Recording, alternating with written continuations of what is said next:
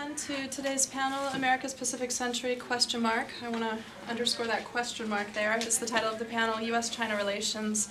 My name is Tina Gerhardt. I co-organized the panel, despite what the program says, more or less together with Lucia Green-Weiskel. And the order is going to be a little different than what's in the program today. Boma is going to speak first, and then I'm going to speak, then Lucia Green-Weiskel is going to speak, and then finally Michael Klare is going to speak.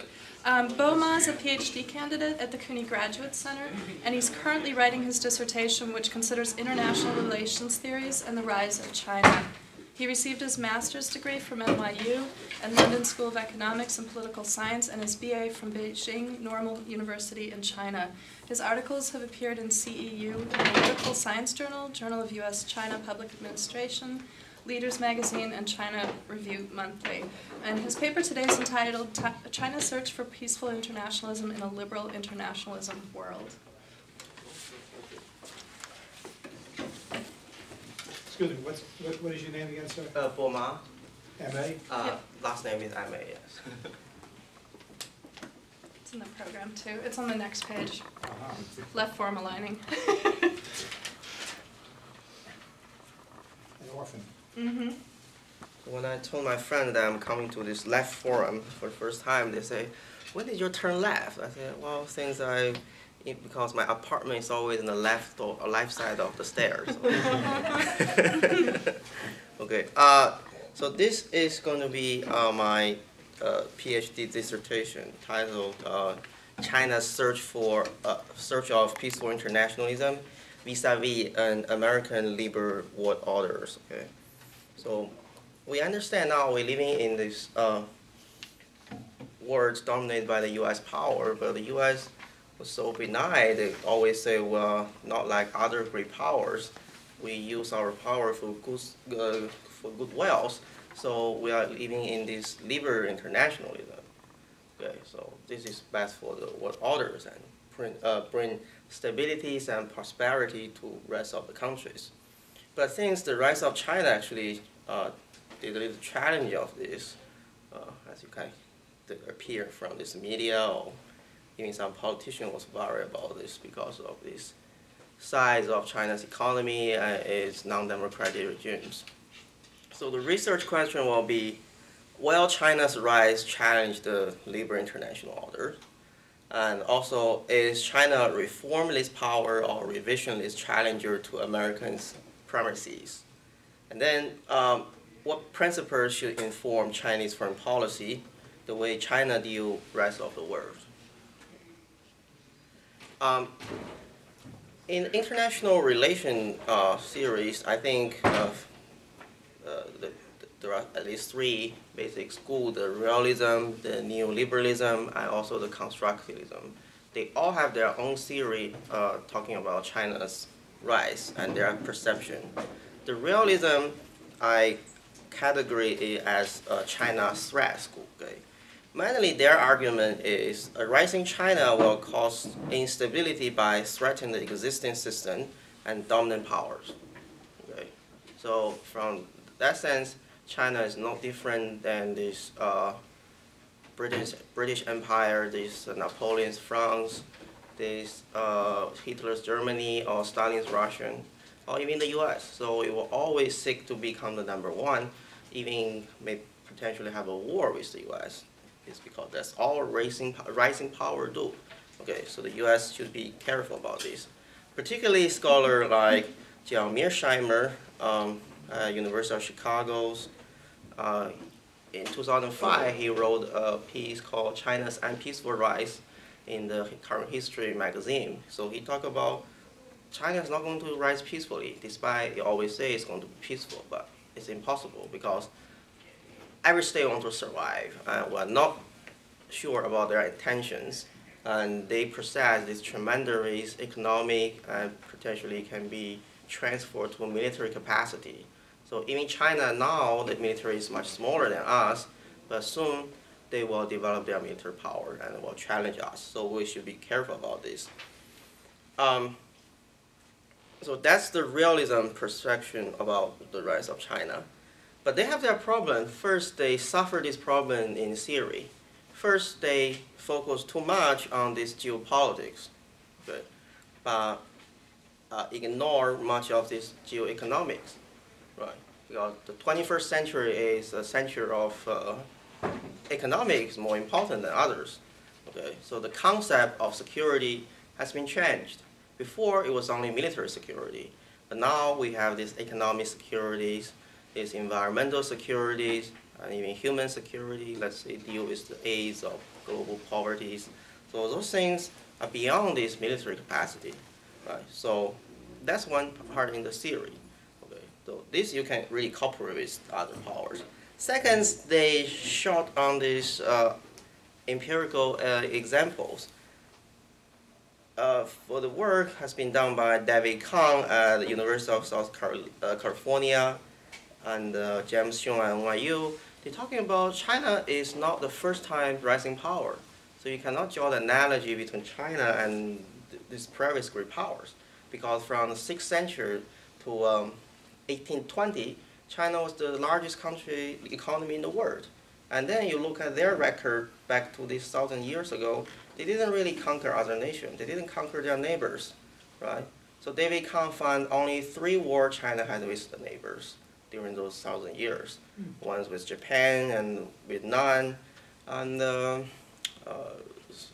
a small war with Korea. So mainly it's peaceful. You didn't see China actually conquer other countries back to them. Also, even now, the professor called Fragwell at MIT, he conducted the China's border dispute with other neighboring countries. So his finding is among 22 border dispute between China and its neighboring country, China only used force 7 times. So most of the time, China just talk with their neighbors. So they showed on these empirical examples. The second school followed this neoliberalism. I call them the engagement school. They say, well, yes, China is rising, and maybe sooner it will surpass or become the largest economy. However, the rise of China benefits from the current geoeconomic state of affairs, and China has followed the rules and norms established by the Western countries. So actually, we make the rules, right? So we make the UN, the Bretton Woods system. So China just become a player. So even if the economy surpasses us, we still make the rule, and they follow our rules. So we shouldn't be terrified about them. So in that sense, China is a stakeholder rather than a challenge to the status quo of the current international system. That's probably, at least you heard people from the White House are talking about the same thing. So China, we shouldn't be afraid of them. We should cooperate with them, engage with them. Eventually, they'll be like us. Okay. The Chinese scholar also say the same thing. They invent this term called peaceful rising. Okay. So, yes, we are rising, but we are peaceful, and we have a peaceful development policy. So don't be afraid of us. We will only bring goods to the international system. There are also problems on this perspective. This economic perspective doesn't fully explain why further integration and engagement have not taken place. Right? For instance, if you're talking about you can engage China and play our rules, then how can you explain China refused to join this group of 7 most industrialized country in the world? Russia didn't hesitate to join despite its economy size smaller than China. But China always said this is a rich country club. We're not going to join this. So, okay, but after 2008 financial crisis, Obama proposed to the Chinese leader that let's form a group of 2, right? So China and the US, together, we can dominate world affairs. But Chinese once again refused that. So why the Chinese refuse to become the number 2 in the world? I think the Russians probably will do that, right? They believe in I Ching. Right. And also in this territorial sovereignties, China always say, well, Tibet and Taiwan is part of us. We can even use force to defend our territory. All on this issue on human rights, China is also very affirmative. So that's the problem for this engagement school. So engagement only to a certain level, but not further. The last school followed the constructivism approach because they say the Western civilization is so-called standards of civilization. So if we like beef, so we think everyone else in the world like beef, so we'll give them beefs.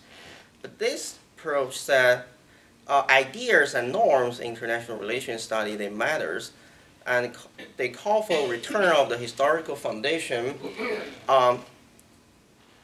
of the East Asia and China in understanding the security behavior of a rising China. Right? Because China is different, so for the 1,000 years in history, there's not anarchy, or it's hierarchy, with China in the center, other countries just align with China, and China provides security to them. Right? So for the Chinese concept, the world is always have some center, and it's a hierarchy.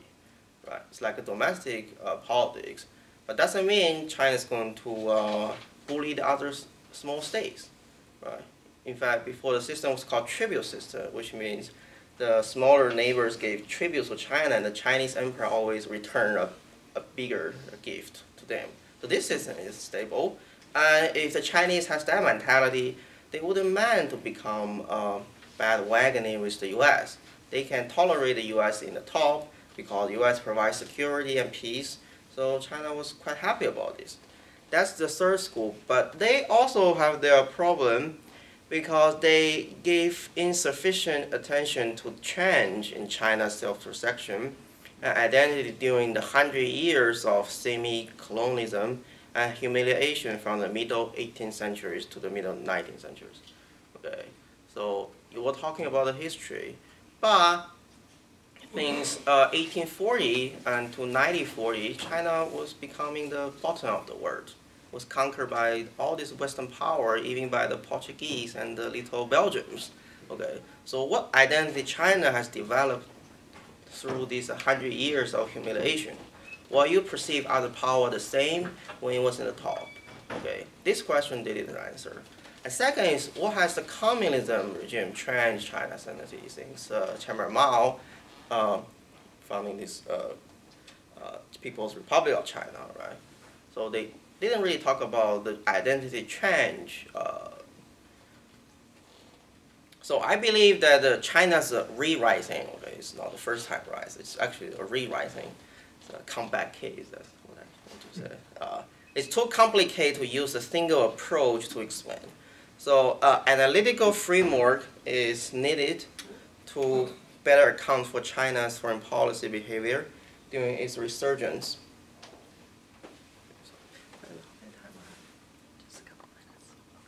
Right. So I developed this theory called peaceful internationalism. Okay. I argue that China pursued a policy of peaceful internationalism in American-led liberal international order consistent with its national identity. So how should I define peaceful internationalism? It's both ideas and a policy aimed at a cross-national framework for cooperation and interchange through non-conflictual, non-hegemonic, and non-unilateral mechanism of dispute resolution. Okay, here you see we share some similarity between my peaceful internationalism and liberal internationalism in terms of the cooperation and interchange, but they have some difference. First, China look for these non-conflictuals. Here, the U.S. believe democratic countries should be mainly peace because we shouldn't fight a war, but we should fight a war with non-democratic countries so we can promote democracy and human rights to other countries. Okay, then it can be war, but this war is justified. So it's just a war. So we should probably sometime do this war to bring greater peace and prosperity for the world. And the U.S. didn't hesitate to say we want to be a hegemon, okay? But we are a benign hegemon, okay? So we are using our good powers. But China said we will never want to be a hegemonic positions, okay? And China doesn't believe this unilateralism can dispute this conflict. But the U.S. sometimes believe, well, we can just go alone, right? If the cooperation fails. So how do I explain China's peaceful internationalism? I use China's identity. Right? I follow the same analogy of the liberal internationalism. So why the U.S. practice liberal internationalism? It's because the U.S. believe the democracy, right? They believe democratic institutions abroad, domestic, so they want to extend abroad. Also, they share the value of universality, of democratic value, and respect for human rights. And then they will practice those ideas into extra policy. So why the Chinese should be exception? So I think the Chinese also has their identity. What should I call them? I named them Phoenix Rising identity. So from this Phoenix rising from the ash. Okay? Before they were in the top, then in the bottom, then it's a rise again. So there are three periods consist to this Phoenix rising identity. One is the Confucian identity shaped by China's glory past from the 700s to 1800s as the dominant state in Asia. So they have this Confucian identity. And then second is what I call the victimhood identity, from the ashes of defeat and decline from the middle 18th century to middle 19th. So China was the victimhood. Okay. The third one is the identity of revolutionary internationalism. So during Mao's era from 1940s to 1970s. So how do we understand this victimhood identity? Well, I will say China will probably bring empathy to the underdogs. That's very contradict to the Western thinking, because the Western thinking followed by Florida, they always believe if we were bullied by others, then we want to bully others when we become strong, right? We're the victimhood. But the Chinese think differently. They say if we bully by the strong power, when we become the strong power, we don't want to do the same thing to others, a small state, because we suffer, we hurt, we know it's bad, and we don't want to do the same, right? But we will stand formally against those former imperialism powers, right? You cannot do this to us again, right? For instance, China is very formed on this issue with Japan in this territorial dispute, because you cannot just think you can use the gunbow politics on us. So every time the U.S. try to bully China, China will fight affirmatively. Yeah, so you can explain use this victim identity.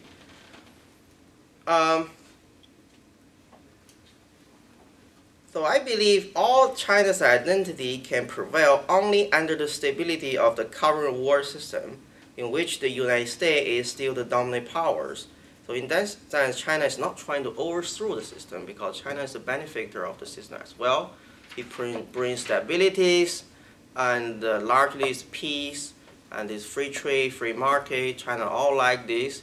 But the problem is that China wants to amend the system, because the current system was set up without China's participation, right? So now China wants to amend the system, right, to bring another voice there. So that's my theory, but maybe you say, oh, this is just something you meant. So is it true? I did 3 case studies to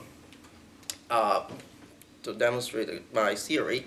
Because of the time constraint, I just briefly talk about this so you can think if that's true. First is this North Korea nuclear crisis since 2003. Okay. So we know North Korea wants to develop a nuclear weapon, then it seems there will be a conflict between the US and the Koreans. And then actually George W. Bush invited China to become the broker to start this 6-party talk. Think about this. If China thinks like Stalin's Russian, will China help the U.S. to balance North Korea? Probably not. Okay, China probably will use North Korea to balance the U.S. to further weaken the U.S. Or even you don't think as Stalin's Russian, at least you are not going to help the U.S. right to broke the peace talk. So why China help the U.S. to broke the peace talk? Right. So my theory can explain that. Second is China's foreign aid policy towards sub-Saharan Africa. Here always, oh, China go for oil, China go for resources. That's no different from other great powers. So it's new imperialism, a new colonialism there. But China also gave foreign aid to those countries. But China gave foreign aid to every country, no matter you have resource or no resource. Okay. So if you say China go there for resource, why Chinese gave the foreign aid to those countries they don't have any resource there, right? So my theory can also explain this. Third one is China's policy towards the nuclear disarmament policy. So if you're talking about China is prepared for a war with the U.S., then why Chinese are so passionate about start this nuclear disarmament talk with the U.S.? It was actually the U.S. don't want to reduce its nuclear weapon, and China only have 200 some nuclear head, but they still say we want to discuss this cut our nuclear capacity. So if you think China is prepared for this war with the U.S. or want to challenge the U.S., why China want to cut its own nuclear weapon, but it was the U.S. didn't want to cut? Okay, so if you combine these three, I think you will find the current theory about China have their deficit. So I think it's time for us to think new about the behavior of rising China and use some theory. Okay, thank you.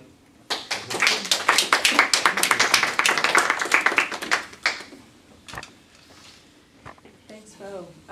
I think that sets the stage very well, sort of to give us a broad context of China's rise in the context of international relations theory.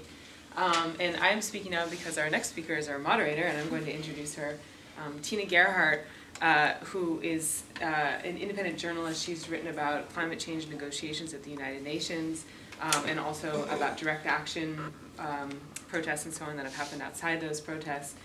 She writes about energy policy and climate negotiations and is an expert on energy policy in the U.S. Her work has appeared in Alternet, Grist, In These Times, The Progressive, The Nation, and most recently also the Wall Street Journal. And she's appeared on Laura Flanders' show on Grit TV, and also on Pacifica Radio's KPFA, Against the Grain, and also Wake Up Call from WBAI here in New York, as well as on National Public Radio. So she is currently a professor in the University of Hawaii. So she has flown all the way from Hawaii to be with us today. And are you a little jet lagged? It's 6:30 in my world. She's like, yeah, but she is powering through this. It's a real honor to be on this panel with Tina. We have co-written a few articles before on U.S. and China climate negotiations and the Hu Jintao and Barack Obama summit last January. We wrote about that as well. And we actually met in Cancun for the UN, the COP16, the UN climate change conference down there. So, Tina Gerhardt. Thanks, Lucia.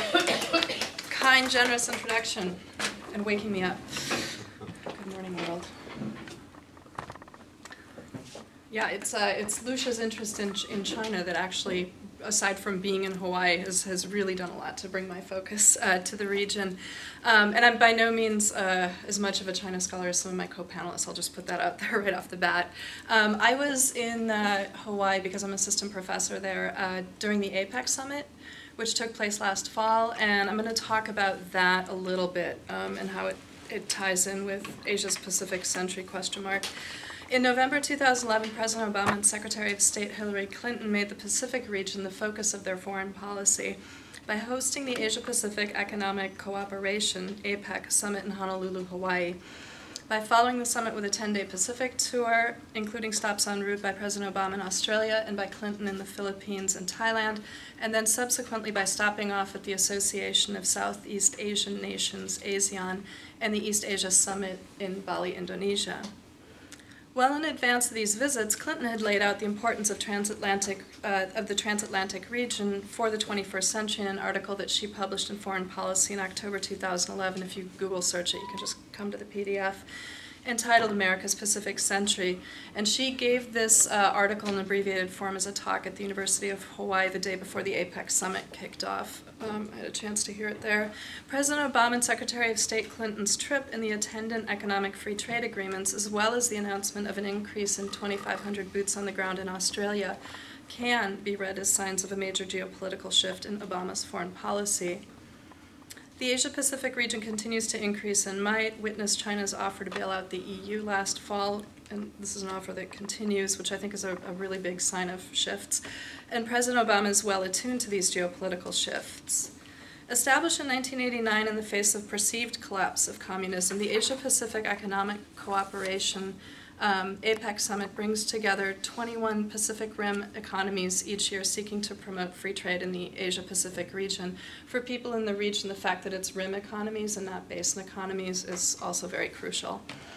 Together, the 21 member economies account for over half, 54 to be exact, of global GDP. They account for 58% of US goods consumed and form almost half, 43% of world trade. 7 of the US's top 15 trade partners are located in the APEC region, so these are all reasons for President Obama's focus on the region. President Obama seeks to use APEC as a vehicle to establish a free trade agreement for the Asia-Pacific region. As most of us attending this panel probably know, a wide variety of things get impacted by FTAs. They've been typically detrimental to local independent businesses, to farmers, to fishers, and so on. FTAs also trump policies promoting locally grown food, impacting farmers trying to sell their produce and consumers trying to purchase it at farmers markets, as well as native plants, seeds, crops.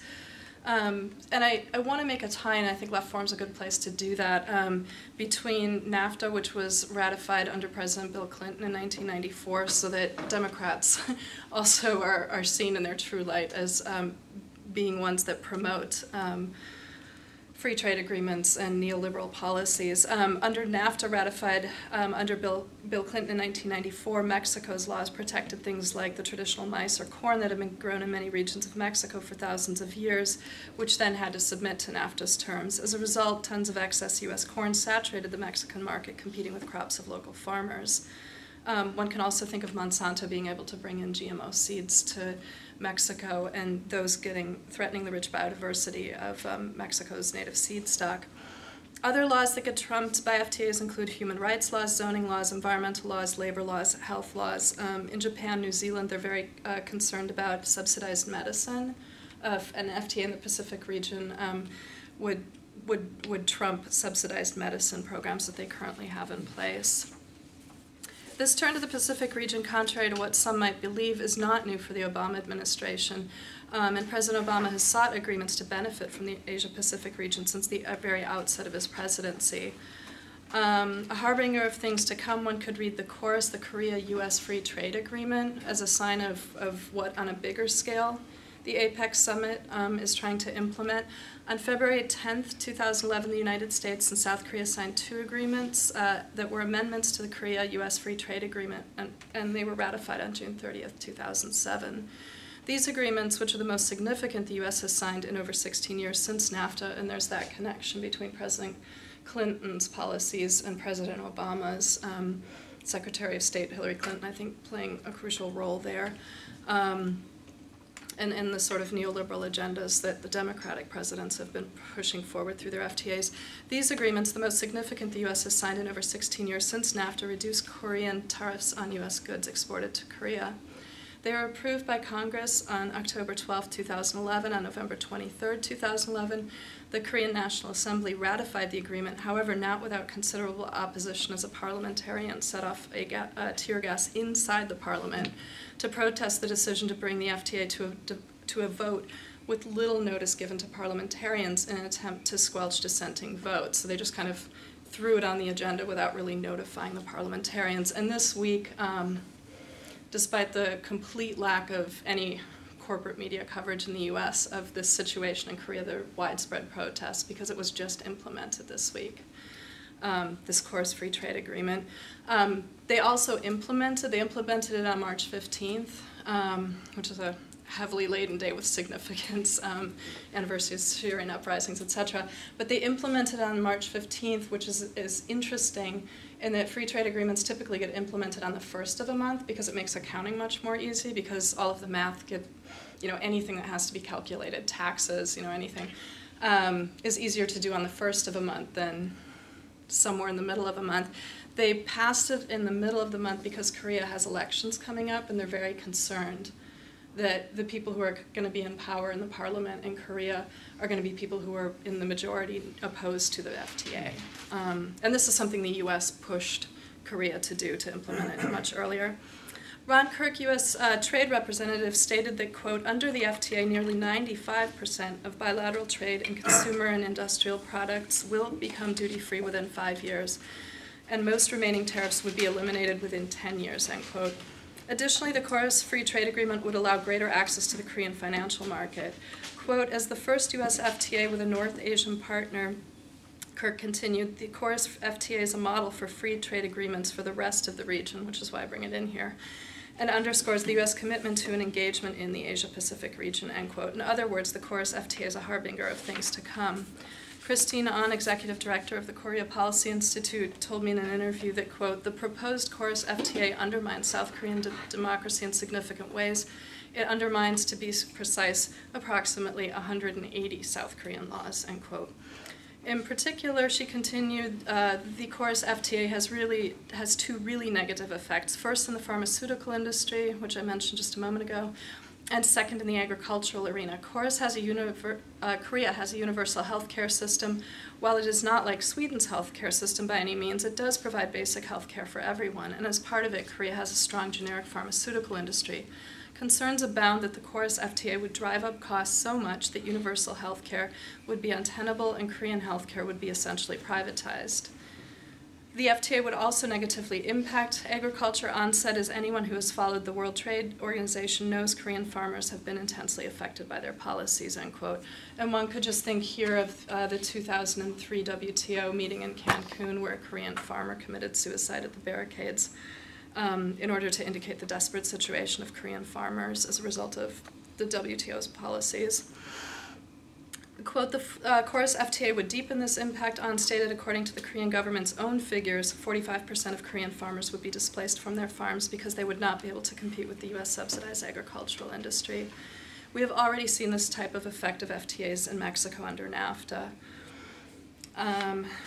Connecting the dots, Australia-U.S. FTA. Like the Korea's FTA, the U.S.-Australia Free Trade Agreement was passed before Obama took office, but augmented during his tenure, and again with the intention to increase free trade in the Pacific region.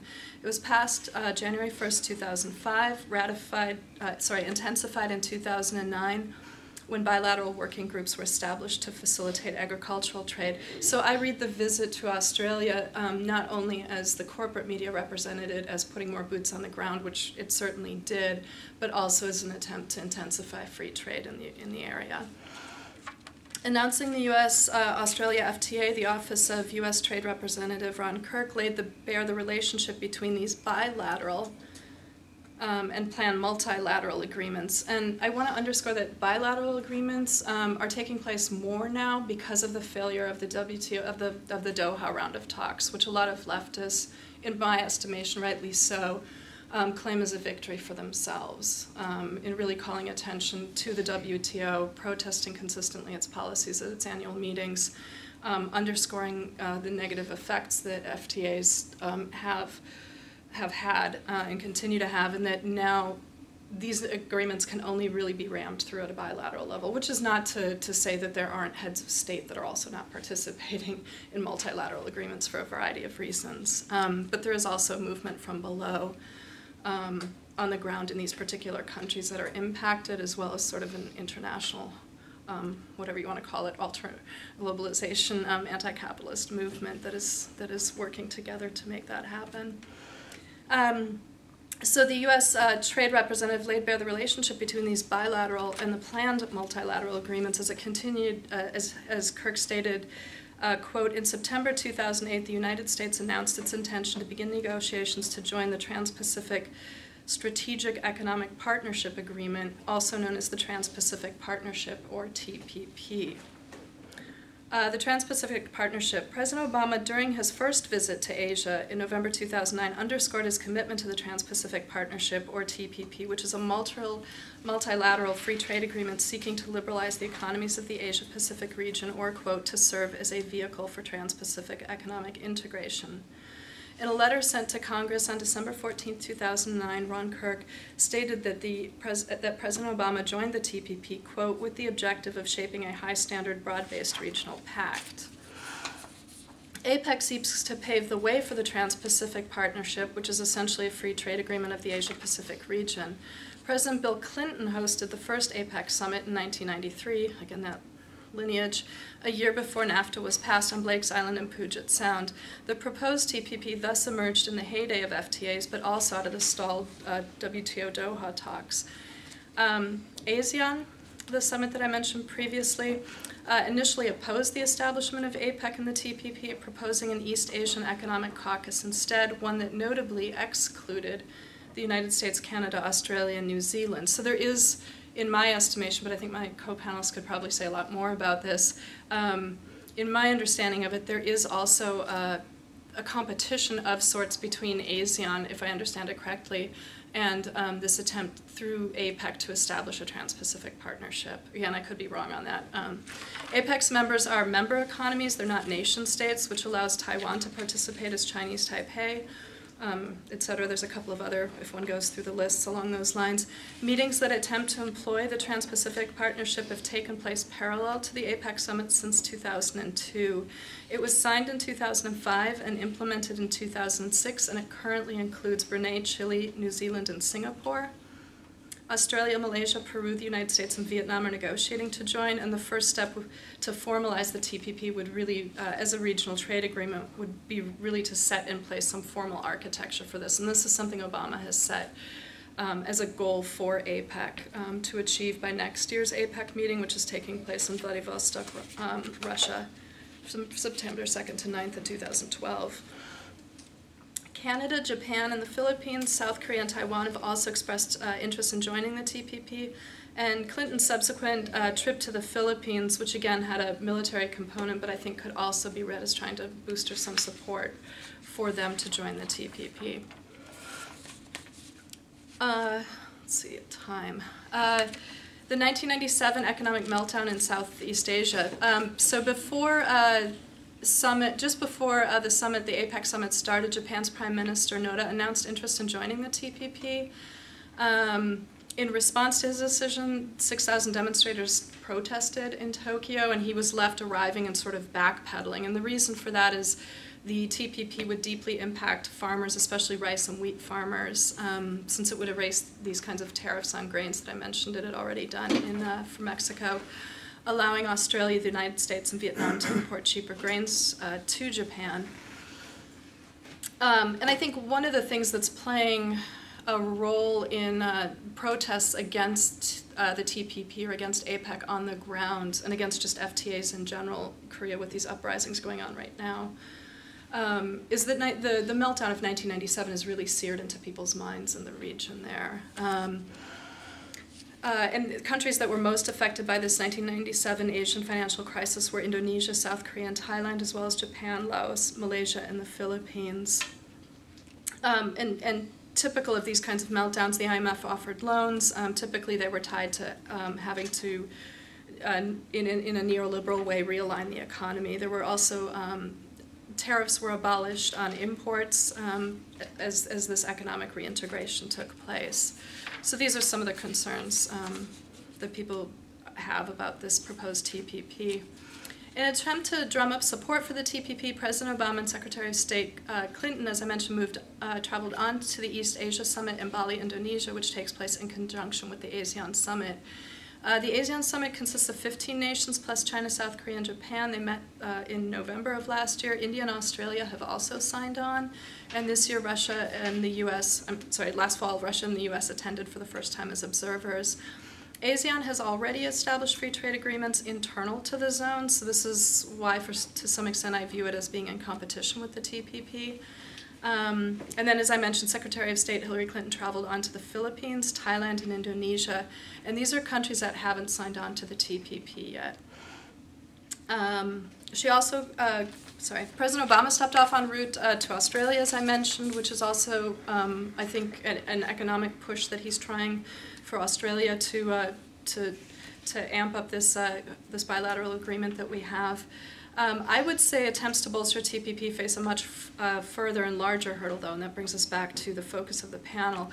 The U.S. wants nations in the region, in particular China, to lower tariffs imposed on a variety of products. Renewable energy is one of them, and we saw just this last week President Obama announcing that the U.S. is going to take a case against China to the World Trade Organization for restricting access to its rare earth minerals.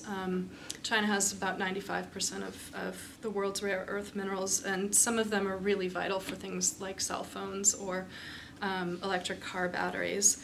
So I think the combination of these visits en route, which established or reaffirmed the U.S.'s military might in the region, in order to bolster its economic interests, have been read from the vantage point of the U.S. as a shift in foreign policy from the Middle East to the Asia-Pacific region. That's the narrative that was told in the media quite often, vis-a-vis economic, military, political interests. Some argue that reading from the vantage point of nations in the region, it's actually much more of a continuation of a standing 60-year post-World War II U.S. policy towards the Asia-Pacific region in general, and China in particular, that completely predates the Obama administration. Thanks for your time.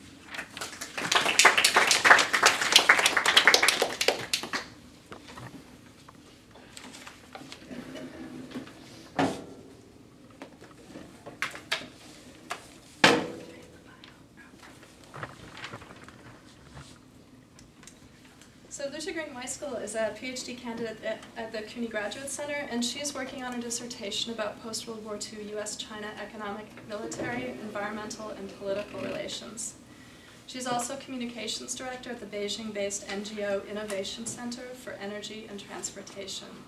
Her work has appeared in Alternet, China Dialogue, Grist, Huffington Post, The Nation, and the New York Times. She's been interviewed on Democracy Now!, WNYC's Brian Lair's show, Doug Henwood's Behind the News, and This American Life. And her paper today is entitled U.S.-China Relations, Energy, and Climate Change. Thanks, Tina. Okay. Thanks. Well, it's really great to be here today. And as Tina mentioned, I wear a number of hats, and primarily two. One is as a student and completing my PhD on U.S.-China relations more broadly, looking at climate change and energy policy as one case study within the broader U.S.-China relations. I'm actually not going to talk about that work today. I'm going to talk instead using my Innovation Center for Energy and Transportation hat. We are an NGO that's based in Beijing, and I've been working with them for the past 5 years. The last couple of years I've been here in New York since I've been doing my studies and also working at the same time. And we work on transportation policy and climate change policy, and have done a lot of work bridging the US and China, sort of helping mutual understanding between two countries in the context of the United Nations and the climate change talks, first in Copenhagen, Cancun, and then Durban last year. And also exchanging best practices, so looking at sort of what policies really work on energy and climate policy and how we can implement them in both countries in ways that are economically, politically, socially, culturally appropriate for each country. So we've done a lot of work on that. So I think my talk fits in actually really well as I was listening to the previous panelists. I think I will be talking about U.S.-China relations in the context of kind of broader IR theory, although I won't use the same words that Bo used. But still, sort of the big question is really what Bo laid out, is how do we understand China's rise? And China's rise has many different components, one of which is its increasing appetite for resources. As it becomes a larger economy, it is demanding more resources and more energy, and that creates a competition, source of tension with the United States, which is also demanding a lot of resources. And of course, that tension surfaces in the area of trade, which is what Tina was talking about, and I'll talk about that a little bit as well. And of course, we have the expert on resource wars, Michael Klare, who wrote a book by that name, and a new book that's on the scramble for the resources that are left to round up the panel in the end. So I am actually not going to be talking about competition for resources. I will be talking about a different type of competition that's related to competition for resources, and that's competition for space in the atmosphere to pollute. So it's a slightly more abstract concept, but I think equally important. And what I mean by that, of course, is greenhouse gas emissions associated with the burning of fossil fuels. We know that there's a finite amount of greenhouse gases that the atmosphere can absorb, and the US and China, as I see it, are competing for space, for room, for political acceptance, and for permission, in some cases not asking permission, to take up that space. I understand the atmosphere to be sort of the ultimate commons. You know, it is something that we all share. The atmosphere ignores national boundaries. You don't have the Chinese part of the atmosphere. You don't have an American part of the atmosphere. You don't have a French part of the atmosphere. You just have one atmosphere. And also, it functions like a stew, meaning that, you know, when you polluted one area, it can affect parts of the globe that are on the other, you know, the other side of the globe. And so we really are all in this together. There's a lot of kind of these cliche terms that I think actually are quite appropriate. You know, we have one Earth, and we are all, you know, in this together. This is our problem that we need to share. So we have to get over the political hurdles that Bo mentioned, and we have to get over the trade disputes and the issues of competition between the US and China to be able to solve this problem. So that's my mindset in looking at this. And I just wanted to make 3 points, and then sort of how I see it from my experience of working with China.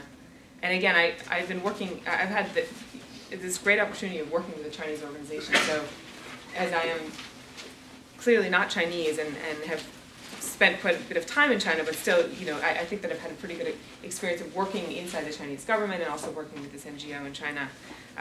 So that's where I come from. So first, I'm going to look at sort of, you know, these different areas where the U.S. and China have, you know, potentially different ways of viewing the energy and climate crisis. The first is that the two countries have two opposing models, and this is kind of like their worldview, the big picture.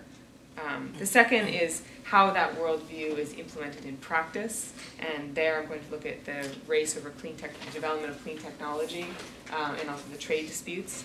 And then third, I will make an attempt to kind of look at some of the philosophical differences, the ways that the two countries look at the climate energy problems in a very different light, as I've seen it, and how sometimes that creates a situation where it's almost like two people who just aren't, they're just not talking in a way that is conducive to cooperation, because they're not understanding, they're looking at different terms. So that's kind of a philosophical standpoint, and I'll make a few points about that. Okay, so two opposing models. China is run by a communist party. The U.S. is a democracy, we know that. China is run primarily by engineers. Most of the top officials in the Politburo have engineering degrees. The U.S. is mostly run by lawyers, so there's that difference. China is a developing country, which means that although it's becoming increasingly more developed and increasingly more wealthy, that means that the country sort of has the benefit of not being too entrenched in the fossil fuel economy. Now, I say that very carefully because, in fact, that's changing, and it's becoming more and more entrenched. There is, you know, just like the United States, there's becoming a automobile and oil lobby, you know, that is affecting policies in China, just like we have in the U.S. So alas, this is less and less true, and coal and oil is really dominating both the political scene and also China's international politics. In the U.S. is a developed country, and we are very much entrenched in this fossil fuel economy, so it's harder to retract out of that and to make the changes. China has the benefit, the opportunity to create a new model. So we have to ask the question, are we seeing that happen? I'm not sure that we are, but I think there's some elements that we are seeing happening, and that's a good sign. Also, China really is forced to deal with the climate change problem more seriously than we are in the United States. There's been incidents of social unrest in China that are associated with land grab and environmental degradation. People are angry, they are showing it on the streets. This is threatening to the government. They need to deal with it. They have more people who live in poverty and are living more closely to the environment, are more vulnerable to weather events and things like that. People living on, you know, in shacks on the side of riverbeds. In the U.S., we can afford, and in fact are basically ignoring climate change. The wealthy can buy themselves out of environmental problems. They can build better dikes. They can buy other houses. They can move. And I think, and I would argue that we have an attitude where the poor, who are more vulnerable to climate change, Americans, I believe, have sort of this cultural view that it's their own fault for not succeeding and not sort of achieving the American dream. So therefore, we're not responsible for the people, the victims of Hurricane Katrina. You know, the people who we see are really vulnerable to weather and environmental degradation. So we can ignore it, and in fact we are. The Republicans, as you know, are launching sort of this war on science and really ignoring climate change altogether. China can't afford to do that. In general, the legislative process, another key point of difference in terms of the models between the US and China. In the US, legislation passes, it takes a very long time to pass, but when it does, the implementation is very strong. In China, policies are passed very quickly, overnight sometimes. A bunch of people meet in a room, they come out and they're like, this is what we're going to do. But implementation takes a very long time and is often very weak. That's a key difference. And also in some cases, the data is not good. So if you see a province, the official data may be that they've reduced their carbon intensity by X amount. Well, sometimes that's not always the case. Whereas in the US, data is slightly more reliable, at least I've found as a researcher working in the two countries. And then the drivers for greenhouse gas emissions are quite different. In China, greenhouse gas emissions are driven primarily by exports, products that China is making for the benefit for sale to other countries. In the US, greenhouse gas emissions is driven by domestic consumption, by large homes, by excessive use of air conditioning, by holiday travel, by large cars, by diet, carbon-intensive diets like a lot of meat. China is definitely moving in that direction, but isn't there yet. So those are two ways in which the two countries just represent different models. And then how do those models, where do they sort of hit the road? How do we see those models in practice? And this I'm just going to focus on clean energy and the race between the US and China on developing clean technology. Tina and I wrote an article called The New Sputnik. Is that what it was called? The Sputnik Moment, which was a phrase that we stole from Secretary Stephen Chu about the US and China's competition, comparing it to the US and USSR competition over the space race, saying that this is sort of the new frontier, who's going to win. And for a while it really seemed like China was winning. China, through many programs of subsidies and government investment, central planning and aggressive government investment, has managed to become one of the largest exporters of solar panels and wind turbines. China produced 50% of the world's wind turbines and has 60% of the photovoltaic manufacturing capacity. But about 95% of those solar panels are exported, so China is not implementing them. Instead, they're exporting them abroad. But certainly, they're becoming the manufacturer of clean technology. But I would argue, and then this from the New York Times in 2010, so 2 years ago, more than 3 times as much wind power capacity was installed in China than in the United States. So China is really taking leaps and bounds. But then now jump forward a year, 2011, suddenly US clean energy investments moved back ahead of China for the first time since 2008. This is more recent studies coming out. So it is really a horse race. Before it really looked like China was winning, dominating the clean tech scene. Now the US is coming back. The US has been very unhappy about China's way of getting ahead in the clean technology race, namely issuing subsidies and other material benefits, such as massive cash grants, discounted raw material, discounted land, power and water, preferential loans, tax exemptions, export assistance grants, and all those things that can help fledgling renewable energy companies in China do better. And there's been a number of ways in which, a number of incidents when that tension has surfaced. So one is what Tina mentioned, the dispute over rare earth minerals, where the U.S. lodged a complaint with the Obama administration. Also, and just next week we'll hear the verdict on this, I can't remember the name, a solar panel company also lodged a complaint with the U.S. trade representatives that China is unfairly dumping cheap solar panels and messing with the U.S. market. And then in 2010, the Steelworkers Union filed a complaint also with the U.S. trade representatives about wind turbines coming from China. And so again, you know, the complaints are that Chinese companies are being unfairly the recipient of these subsidies. But in fact, and this is a much more detailed argument than I could go into right now, and it's something that I've written about and spent a lot of time working on. Many of these measures that we're accusing China of doing, many of these subsidies, actually exist in very similar forms in the United States. We do the same thing, basically. And if you're on the side of the earth, if you're on the side of the environment, you have to say that these industries need subsidies. Now that's my opinion, and I think, and Tina and I wrote about this, and this is what we argued, was that basically, you know, yes, there is a way in which China's subsidies is hurting U.S. solar power, but in the industry in general, it's helping the industry. It's creating, you know, China is the only country that really has the ability to create green technology on mass scale and make it affordable for not just Americans, but for the developing world. Places that are buying this stuff and really need to have it in an affordable way right now. Again, this is a very complicated debate, and I'll stop there because it gets, I think, but I just wanted to point out that that's the tension, and those are the areas where that tension has sort of ruptured to the surface. One last point that I would point out is that while China is surging ahead as a manufacturer, it's really lagging behind as an owner of intellectual property. One study that we recently did on electric vehicles showed that China actually owns only 1% of the patents on lithium-ion batteries, which is the key component for electric vehicles.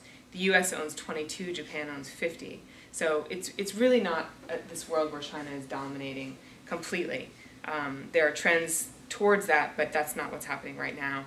Also, in terms of actual, I found this interesting, in terms of actual consumption of renewable energy, the U.S. uses total electricity, about 3.5% of its total electricity comes from renewable sources. In China, that number is less than 1%. So China isn't really bringing renewable energy online in the way that we might imagine when we hear, you know, China becoming the green tech, you know, giant that's sort of taking over the world. That's not quite happening right now. And also, an interesting point on electric vehicles, I just wrote a report for the United Nations on this, which found that, yes, China is producing a lot of electric vehicles, and they're taking off, in many ways not as much as was predicted. There's a lot of scaling back of targets, especially in southern China. But we found that when an electric vehicle is driven in China, because the electric vehicle pulls energy from the grid, and the grid is so heavily dependent on coal, that actually an electric vehicle in all but 3 of the 7 provinces in China actually has a higher greenhouse gas footprint than its counterpart in an internal combustion engine vehicle. So, you know, that sounds like I'm saying electric vehicles are bad, and I'm not. I'm saying that, you know, you need to have the electric vehicle technology, but you also, it needs to be paired with smart grid reform, bringing renewable energy into the grid. So we wrote that article, we pitched it to the government in China, and we'll see what happens. Okay, the last section, I make an attempt to sort of get at sort of the philosophical differences between the U.S. and China in terms of looking at this energy and climate crisis. China is the largest emitter of greenhouse gases in the world on a nation-state production basis. It overtook the U.S. in 2007, many years ahead of predictions, and could emit twice the amount of emissions as the U.S. does in 2030. So it's this kind of line we're looking at, going way up. But on a historic basis, most of the emissions that are in the atmosphere now, so I said the atmosphere is like a stew. It's like a stew with a long memory, right? Nothing leaves, so everything stays there. Most of the emissions that are in the atmosphere now are from the U.S. and Europe and their respective industrial revolutions, not from China. Also, on a per capita basis, the U.S. is still a much larger emitter of greenhouse gas emissions than China. And then there's also this tricky question of carbon leakage, which basically is that about a quarter, and again, actually this is old data, and I haven't been able to update it since 2008, but in 2008, about a quarter of China's greenhouse gas emissions were directly sourced from products that were made for export. So products that were sold to Canada, the US, and Europe primarily.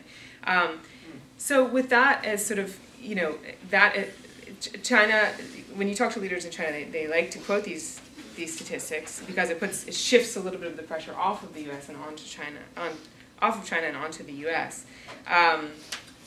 And with that as its basis, China has developed this idea that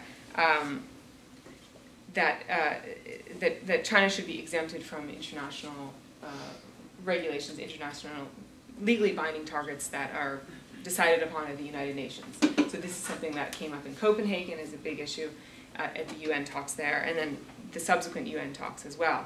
It keeps resurfacing. It's a really thorny issue. It won't go away. And China believes that the US and China, the developed countries and developing countries, should have common but differentiated responsibilities. This is the clause that's actually in the official text at the UN. Basically what that means is that all countries should respond to the climate crisis, but to their own, matched with their ability. So developing countries will respond less. Developed countries really need to lead the way. The US rejects this idea and instead believes that a solution needs to have synergy. That's the word that the US officials use, which basically means developing countries need to be doing as much as the US does. We don't want to act alone. We don't want to stick our neck out. This may hurt our economy, and then it won't hurt the developing countries, and the US will lose in competitiveness. And then the other thing is that China is, as a developing country, is still focused on poverty. One statistic that I think is interesting is that 480 million people still live in China on less than $2 a day. So that number is greater than the populations of the US, the UK, and Germany combined. So it's really, it's a different country, different priorities, different economic model, and we have to sort of look at that when understanding the energy and climate crisis, because of course energy is the essential ingredient to a growing economy. So I don't want to come across as apologizing for, as an apologist for China's behavior, but I think what's crucially important is understanding, really looking at the details, and I see that, that it's sort of woefully lost on the U.S. often in the mainstream media and even in the left media, where this, the nuance of the trade debate is really lost.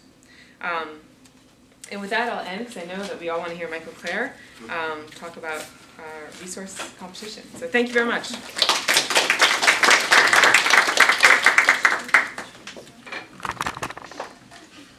I don't need an Oh.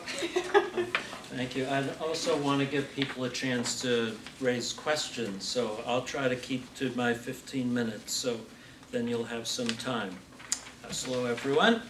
And I'm going to examine the new U.S. defense policy, which was first announced in Canberra after the APEC meeting that Tina spoke about on November 17th, and a speech by President Obama in the Australian Parliament, and then on January 5th at the Department of Defense at a press conference releasing the new U.S. defense strategy. And this new defense strategy has three main features. The first is that the center of gravity of new U.S. of America's strategy will be the Asia-Pacific region, especially the maritime fringe of East Asia, stretching from the Indian Ocean around Southeast Asia, South China Sea, East China Sea, up to Japan, with the South China Sea as the pivot, the crucial area. Second, the principal thrust of this refocusing of American strategy will be naval power. It's aimed at what's called in naval terms the command of the sea, dominance of the sea, and use of the sea, the Indian Ocean and the Pacific, as a position from which to project power, in military terms, onto the Asian mainland.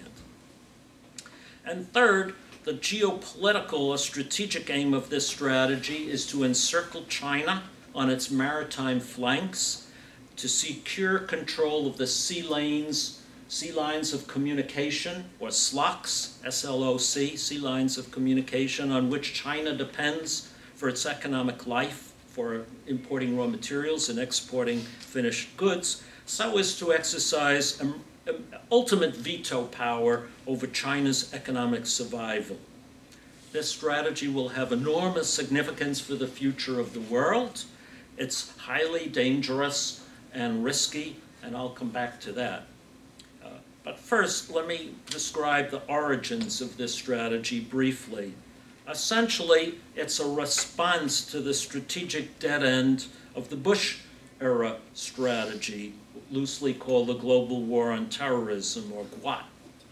But it's essentially was a strategy to project American power into the heart of the Middle East and Central Asia. This strategy proved to be monumentally costly, ultimately unsuccessful, strategically insignificant, and a gift to China, which used America's distraction in Central Asia and Afghanistan to expand its own reach in Southeast Asia and surrounding waters. Now, the U.S.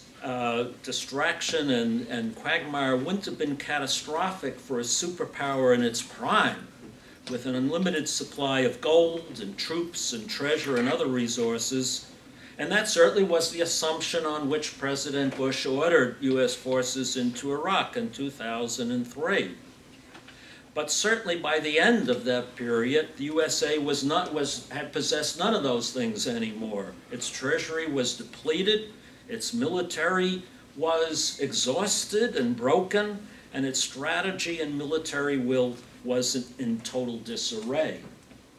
Now, not everybody in Washington will admit to this assessment, of course, but President Obama and his advisors are pretty candid about this reality and the current limits to American power. And he talks about this in his speeches, Obama does, and on the need for a new strategic vision based on real-world realities, not ideological fantasies. And it appears that last summer, or over the past 6 months or so, they conducted somewhere at their retreat in Maryland, wherever, a pretty thorough review of America's strategic predicament in this new period, and came up with a very clear blueprint for preserving America's global dominance in this new era of diminished wealth and resources and more assertive and powerful challengers. And that blueprint, as I indicated, is focused on Asia and the Pacific, and specifically the use of naval power to dominate the critical sea lanes off the south and east coasts of the Asian mainland. This is seen by the Obama administration as a logical, essential response to the fatal defects of the Bush-era strategy.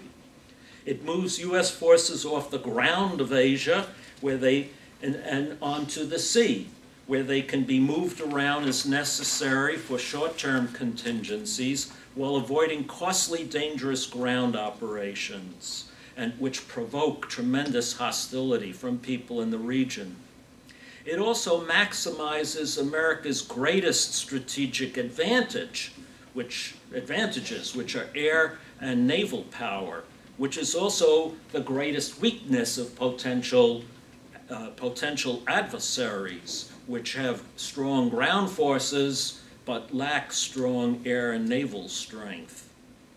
And it also focuses on a kind of a logical strategic construct, that the dominant fact of the 21st century is globalization. And globalization rests on the movement of goods by the sea around the world, and that whoever controls that movement controls the world's economy. And this, I think, is a much more sellable and sustainable strategy than one based on ideology and an endless war against Muslim fanatics. Finally, it gives the U.S. a powerful advantage against America's greatest potential rival, China, in a realm where China is especially vulnerable. That is, its dependency on imported oil and raw materials, and its need to export manufactured goods to world markets, its reliance on globalization. So this is the essence, I think, of the logic behind the new U.S. strategic blueprint.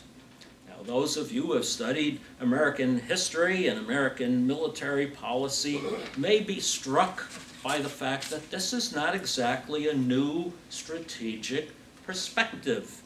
At the end of the 19th century, you have to go back over 100 years, 120 years, to the years before the Spanish-American War, when a band of nascent imperialists led by Theodore Roosevelt and Alfred Thayer Mahan, then the president of the Naval War College, in New London, Connecticut, not New London, in Newport, Rhode Island, led a campaign to make America a global power, but specifically a Pacific power, by the annexation of Hawaii, by the defeat of Spain, and the annexation, the appropriation of Spain's Pacific colonies, especially the Philippines and other key islands like Guam, and then the domination of the sea lanes of the Western Pacific, including the South China Sea. This was the blueprint of Theodore Roosevelt and Mahon in the 1890s. This led to the despicable U.S. seizure of Hawaii and the conquest of the Philippines against the resistance of the Filipino people, which led to a horrible counterinsurgency war with the use of torture and concentration camps, the Philippine insurgency. Both of these are the subject of new books which have been very well reviewed in the New York Times. I don't have their titles, but they're probably well worth reading. And to the acquisition of naval bases throughout the region. And domination of the Western Pacific became the primary aim of U.S. strategy from 1900 up until the 1930s, when Japan arose to challenge American dominance in the region. And it was Japan's rise, not Germany's, that provoked American entry into World War II and led to the main thrust of American war power was in the Pacific. And it was a very hard war. After World War II, it also, this goal of dominating the Western Pacific led to the most deadly and costly U.S. wars since World War II in Vietnam and Korea. There have been distractions over this period, the Soviet buildup in Eastern Europe, and the global war on terror, which dominated a lot of military thought for about 50 years, but now we're back to the default in U.S. strategy, which is domination of the Western Pacific and reliance on naval power to assert U.S. dominance. But there's a difference, of course, between now and 1930. Once the greatest challenger was Japan, and Japan proved a very formidable foe. We mustn't forget that. Defeating Japan was no easy matter. They fought ferociously for 5 years, with far more limited resources than the U.S. And don't forget it, we used 2 nuclear weapons to defeat Japan. Today, the U.S. faces a potentially greater challenger than Japan, namely China. China is not an island power, but a mainland power. So it can't be isolated in the same way Japan was. And it has a large population and it's significant domestic natural resources. It also enjoys interior lines of communication to Central Asia, Southeast Asia, and Russia. So it has some advantages that Japan didn't have. Now, so far, China has not espoused any imperial ambitions, as Japan once did. And we don't know for sure what will happen. But China will need to secure control over more and more of the world's vital resources, as Lucia suggested. And this will lead to a quasi-imperial Chinese foreign policy, willy-nilly, whether acknowledged or not, whether intentional or not. China is becoming a quasi-imperial power in Africa and Central Asia, now in Latin America, in its pursuit of the raw materials it needs. And so it's becoming increasingly dependent on sea lanes to carry the materials that are vital for its economy, and becoming dependent on these SLOCs, these SLOCs. And so U.S. strategists see a struggle for control of Asian sea lines of communication as the center of gravity of future geopolitical competition between a rising China and a declining United States, with the South China Sea as ground zero of this contest. So the South China Sea has now been designated by the US government as the most important strategic place on the planet. Why the South China Sea? We could talk more about this if you want me to, but it's an area that's claimed largely by China on the basis of its claim to some islands, the Spratlys and the Paracels. But this area is also claimed, parts of it, by other countries, the Philippines, Vietnam, Malaysia, Indonesia, Brunei, and so it's a contested area. And China's behavior has been rather of a bullying nature. It's used naval force against Vietnam and the Philippines and Malaysia, and it has alienated those countries. And this gives the US a strategic advantage, which Obama and Hillary Clinton are seeking to exploit, posing the US as the rescuer of these Southeast Asian Davids in their struggle against the Chinese Goliath. This is the kind of language they're using in Hawaii at APEC, in Manila when Hillary Clinton was there, in Australia, and using this to acquire bases or reacquire bases in the Philippines, in Singapore, in Australia. We heard about that as well. This was the aim of Obama's trip to the region in November. Also to acquire strategic partners. Now, many of you look like you're of my age, so you'll remember the Vietnam War. It would be inconceivable for me if you told me back then that in 30 or 40 years the US was going to be conducting joint military maneuvers with the Vietnamese Navy in a hypothetical war against China. But that's what the US has been doing. Just this summer. This has very worrisome consequences.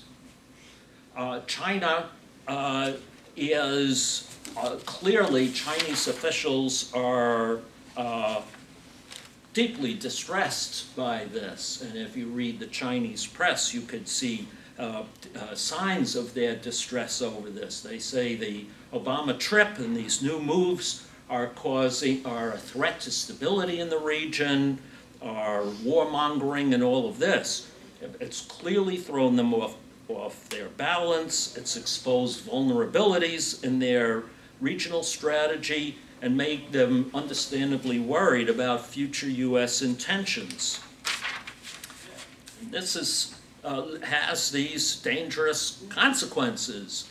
China is seeking new allies or bolstering its allies, especially Russia, which is adjacent, so it has interior lines of communication, but Russia is also a major arms supplier to China and a military technology supplier, so China is being moved closer to a quasi-military alliance with Russia, and they cooperate in Central Asia in a sort of alliance against the US. And we see this also in the international context where China and Russia are cooperating in a kind of building an anti-American quasi-federation of anti-American powers that includes Syria and Iran and Venezuela and some of the Central Asian countries, blocking US moves at the United Nations around Syria. I find this deeply worrying and distressing. China is also building up its own navy, understandably, to balance against the increase in American naval power, building up anti-naval warfare capabilities, submarines and the like. And the Chinese, in conducting these moves, claim that they're defensive, which to the outside observer looking up in space, they're not building up their navy off the California coast. The Americans are building up their capabilities in the South China Sea, off the Chinese coast. So when they build up their navy, they view this as a defensive move. But the US views that as a threat to our vital national interests, because our vital national interests extend to the coastline of China. And so when they build up their navy, that's viewed as an offensive move. And this is creating momentum in Washington and the military think tanks and in the right-wing press to say we're not building up the Navy fast enough. We have to expand. China's a new threat to American power, the new threat. And so we're moving into a time of an incipient naval arms race with China, greater suspicion, greater hostility that's developing a momentum of its own. Independent, Obama says that's not what we want. We want to have a constructive relationship with China. But when he adopts this strategy, he has pushed us on a path of confrontation and greater risk of conflict, of unintended incidents at sea that can escalate. And so I fear that the South China Sea is the most dangerous place on the planet because of the risk of naval encounters, unintended escalation of naval events, leading to deeper and deeper hostility and antagonism and suspicion between these two countries, leading to conflict. Not because this is intentional, but because of the nature of the clash between America's determination to assert its power in this crucial region, to contain China, and inevitably China will have to respond, and it's going to set off this chain of events. So, so addressing this matter of naval power is absolutely crucial. So I'll stop there.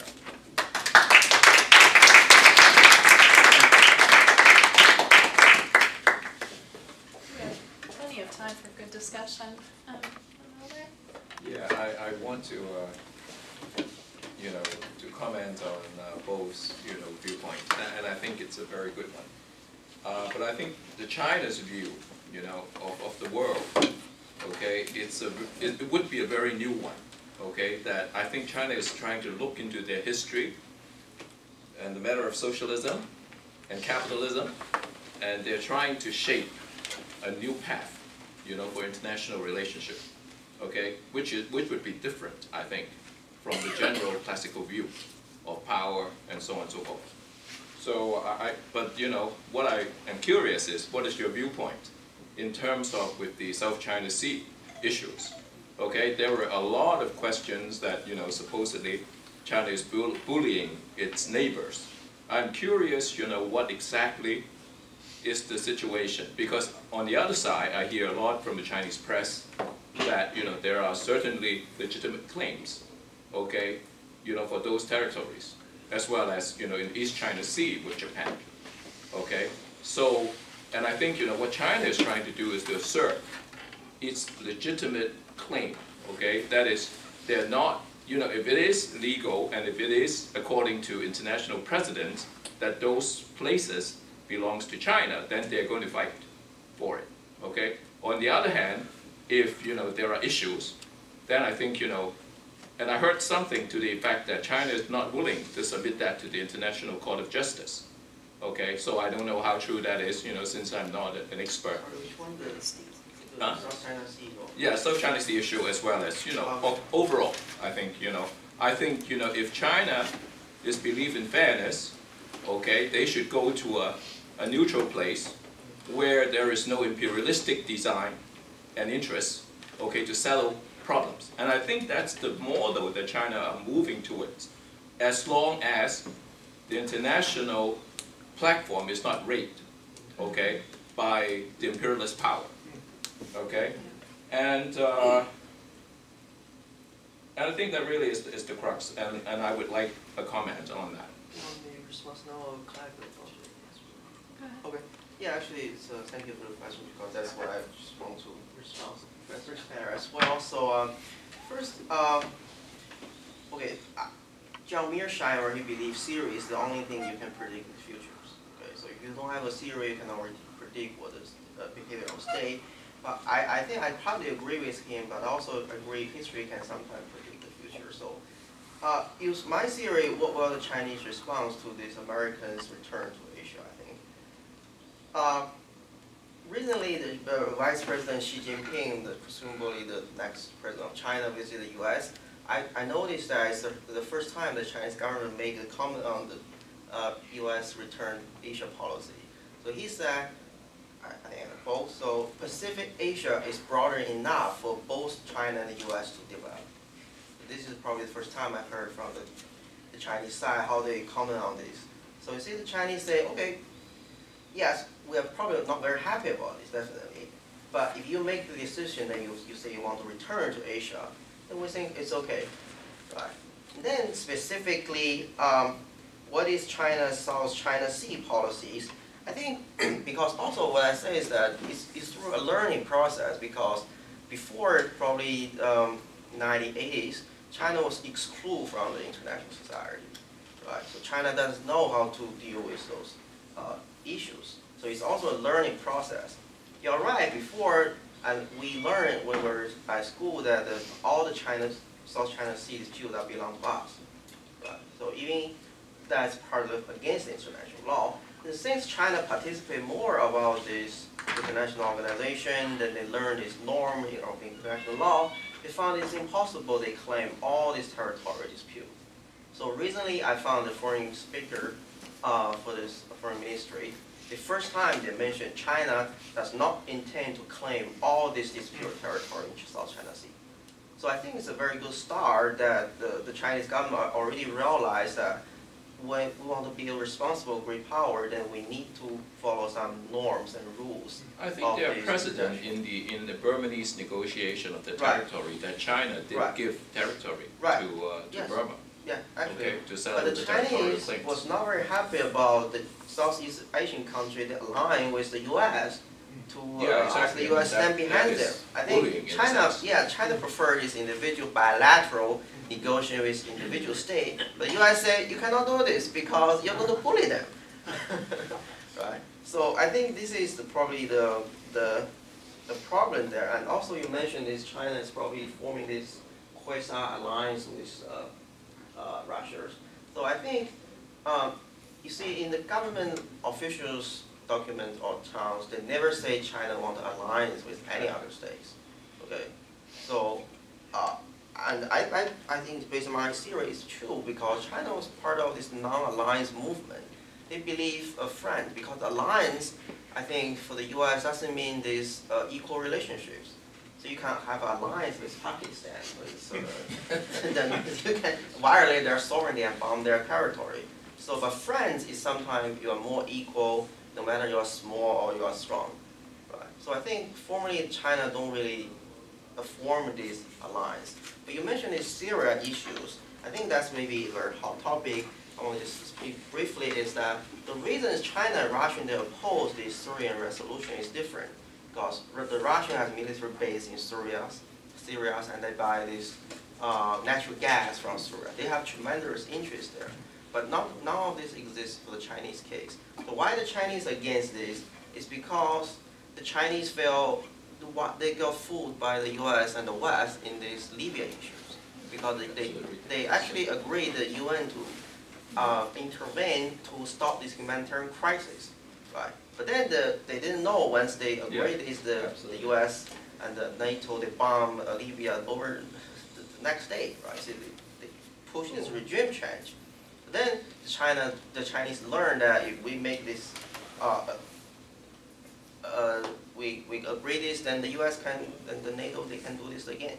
So they actually oppose unilateral action, make this regime change. Actually, it's preserving the UN Charter of not intervening into member states. Right. So I think they both veto it, but they have different causes behind this.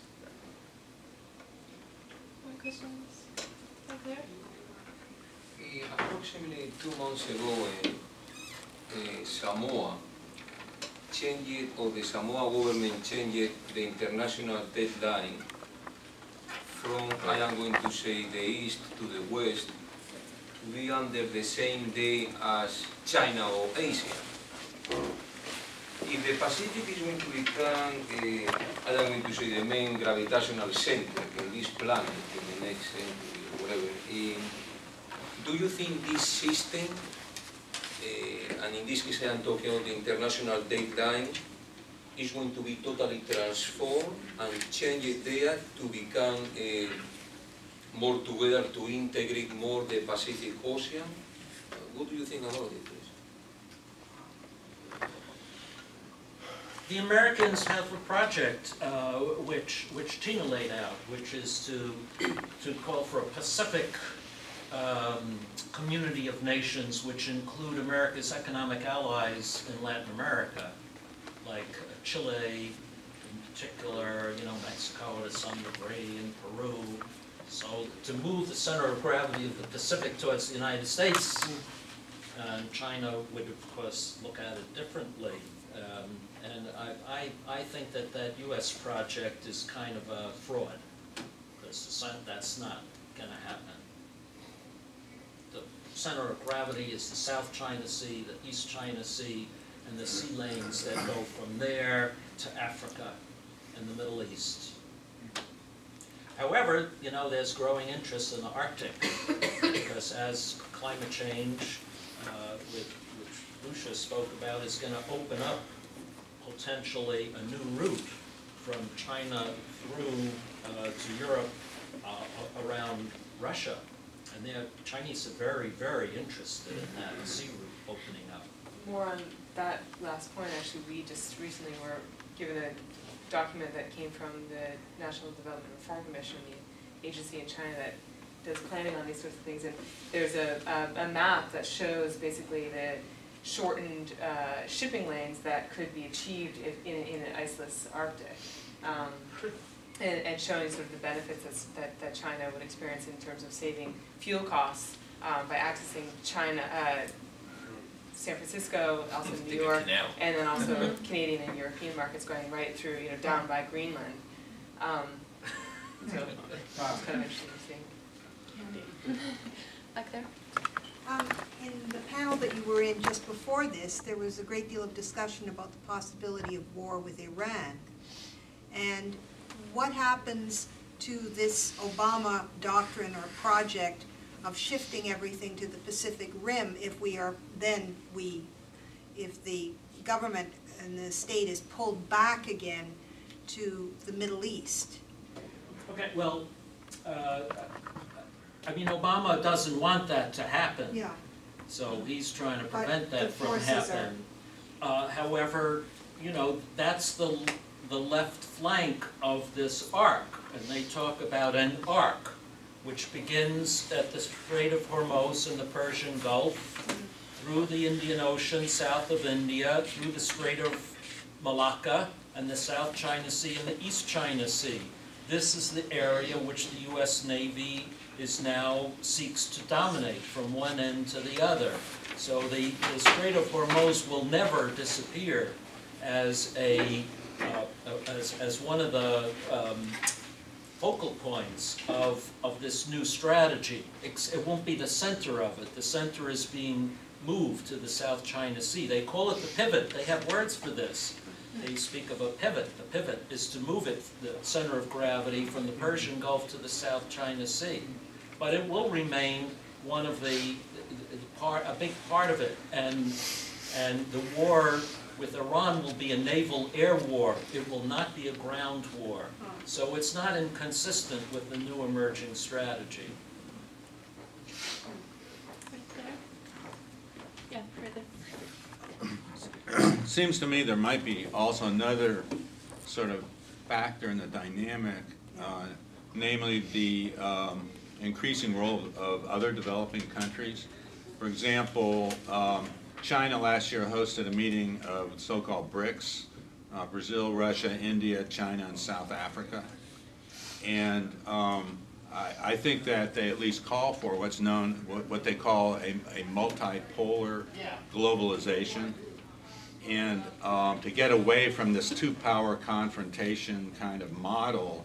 And it seems to me that's a good thing, because I think it's time for some of these emerging economies and countries to play a greater role in world affairs.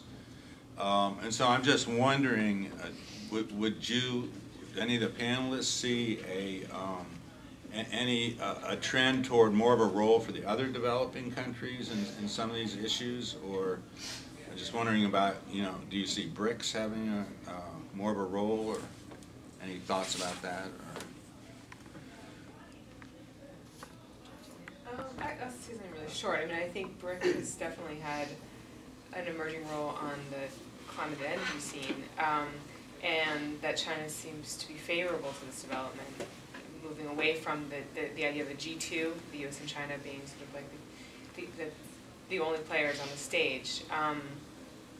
And I think that that's a good thing. I think with that there's also been a trend, at least in the climate and sort of the politics of climate change and energy, that to throw the tacky, the difficult issue of climate change away from the UN to more elite organizations like the G20, or sometimes there's even regional organizations that are trying to deal with it, just because the UN has basically failed. So, and I think that's dangerous. So I think going that far is bad, because there needs to be sort of the global democracy. All countries, in the UN is the only place that has sort of that one country, one vote mentality. So I guess there's two different opposing trends there. Well, I'm not really sure which direction we're going in, but away from the G20, but not so extreme that this is being dealt with by a handful of countries behind closed doors. I have to say I've become more pessimistic in the past year. A year or two ago, I would have said that we were moving towards a more multipolar, cooperative world. And if you look at President Obama's speeches in the first 2 years of his administration, he was a strong supporter of that trend. But he's moved away from that towards a more bipolar world, or rather, as I see it, a world of two competing quasi-alliance systems, the West versus the East, or however you want to put it. And I think that's a combination of the poisonous political atmosphere in Washington, a sense of China's rise being more rapid than anybody anticipated, and that feels threatening. But a lot of it is domestic, the poisonous atmosphere in the United States, for a whole lot of reasons. I think, and so this strategy that he's adopted is more about a response to American weakness than anything else. It's a way to respond to America's decline. But the inevitable result is to push China in a more defensive, threatened environment, which is pushing China, I think, into a more, forcing China to seek allies to balance the US, and it's leading to these negative consequences, which I think including China-Russia collaboration at the United Nations and Central Asia through the Shanghai Cooperation Organization, which is hardly peaceful or cooperative, and other behaviors as the U.S. also becomes more assertive as well. And we're sort of in the middle of a transition period, and I don't know where all this is going. It may not turn out this way. I don't see the BRICS playing the role that looked more promising a few years ago. In those groups you mentioned, those countries, I found there are many similarities between China and India, Brazil, and South Africa, except for Russia. So I found those countries, they were all post-colonial countries, right? So they share a lot of similarities, same ideas. I remember the first time when 2 years ago, the Brazilian Chinese president, his first trip was to China, right? And he brought so many business people. One of the aim of the trip is to study how the Chinese manage this state-owned enterprise, because they were fed up about this Washington consensus, asking them to privatize everything in fun. That's wrong. So now we need to learn from the Chinese how to conduct our state-owned economy and gain strength over powers. Also India, here you might think, okay, India is the largest democracy in the world, and the US is really promoting India to balance against China.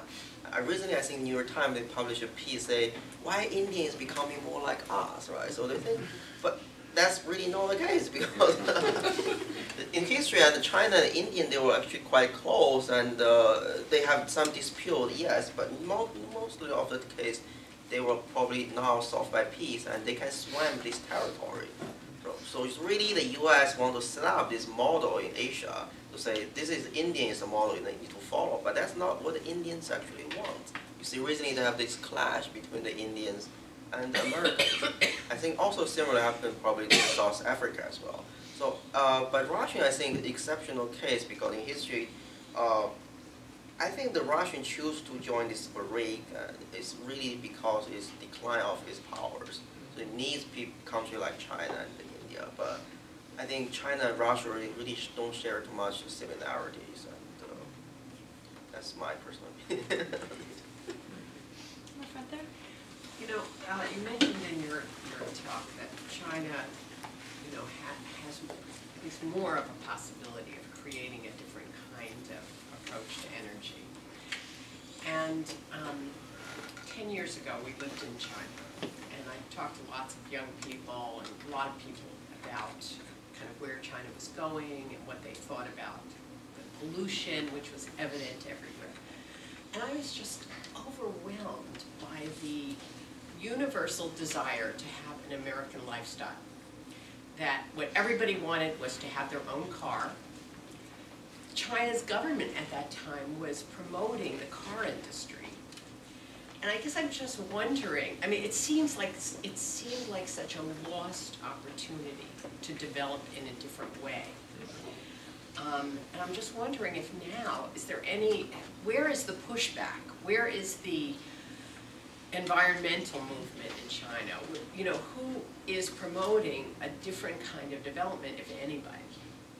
Well, I think there's this idea now that, you know, the new model is sort of, you can have your cake and eat it too, right? So you can, you know, Chinese people can yearn for an American-style lifestyle and in fact even have one and have cars, but by using technology, we can use less energy but also live more lavishly, right?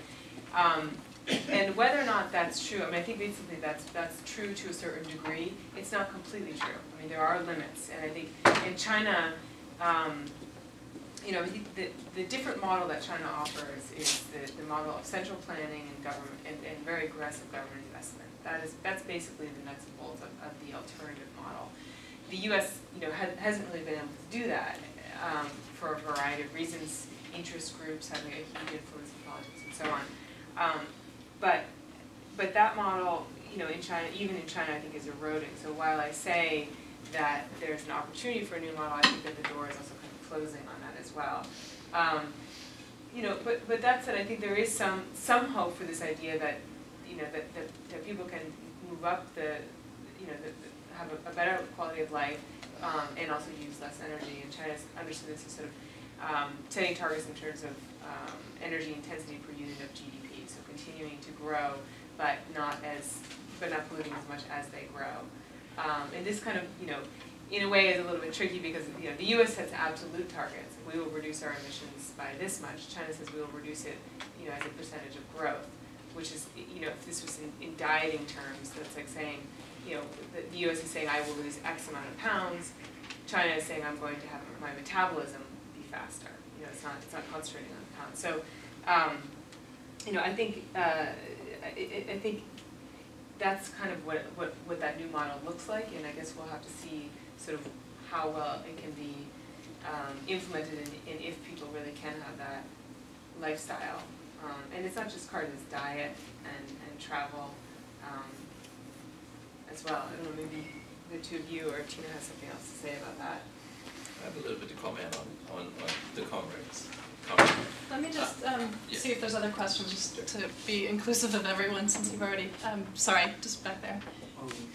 Thank you all, because these were great updates and analyses on trade agreements on climate. But this one's for Michael Klare, which is, I was wondering if you could talk a little bit about the air dimension. The what? The air dimension. The Pentagon described its new, current strategy as air-sea battle. Yeah. And command of the air is essentially if you're going to have naval and power projecting capacity. So for two reasons. One is couldn't the atmosphere be the other hotspot with the South China Sea in an arms race to be able to disable the others, basically command of communications and Chinese mainland and over the South China Sea. I mean, those of us who are really concerned about, who are trying to, you know, systematically cut military spending and pull back the power projection, that's the main, you know, expense, see this whole new initiative as, you know, 2 more generations of expensive weapons development and justification for war. So we're worried about the air dimension too. Well, actually, I mean, the key expression in the new U.S. defense budget and policy goes by the acronym A2AD. Yep. And that stands for, I have to always remember, anti-access area denial. Yeah. And this is a funny notion to get your head around. They claim that the big worry that the U.S. military has is, you know, God forbid that the Chinese want to defend their own territory. They shouldn't be allowed to have this capacity, or any other, you know, adversary, which means anti-access. That is denying us access to their shore, to their coastal areas, and area denial. That is denying us access to them for the purpose of invasion and an attack, whether by air or by sea or amphibious landing. So the thrust of the new U.S. strategy, I have it here. I'd love to, maybe I'll even read from it. I have it right here. This is the new strategy. You know, they're very clear. Sustaining U.S. global leadership, priorities for 21st century defense. And they talk about the A squared, and they talk about China as posing a ability to overcome our ability to attack them. So we have to spend all this money on being able to overcome their defensive abilities. And air power is the first wave. Is you have to shoot down their airplanes, and then to be able to attack their radars and their anti-ship missiles and their anti-aircraft missiles. Of course, these are the same weapons that will be attacked in Iran. And they talk about China and Iran. States such as China and Iran will continue to pursue asymmetric means, like submarines, to counter our power projection capabilities, our ability to assault them, while the proliferation of sophisticated weapons, essentially. Accordingly, the U.S. military will invest as required to ensure its ability to operate effectively in anti-access and area denial environments. This is what we're spending our tax dollars on, is to be able to invade other countries, even in the face of their desire to defend themselves. So that's what this is all about. And it's a, you know, it's a 20th, 19th century form of military dominance and aggressiveness, and it's, I think it's despicable. That's the bottom line of imperialism. Yeah, whatever. Could you cite the reference for that article?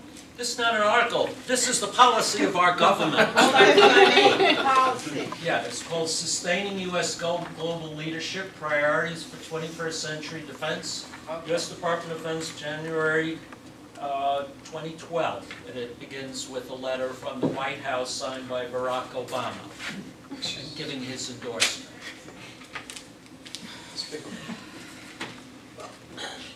We're at time. We've already run over 10 minutes. I warmly welcome you to continue the conversation afterwards. Thank you so much for coming out. Thanks for the great discussion. Thanks for having us. Thank you all very much.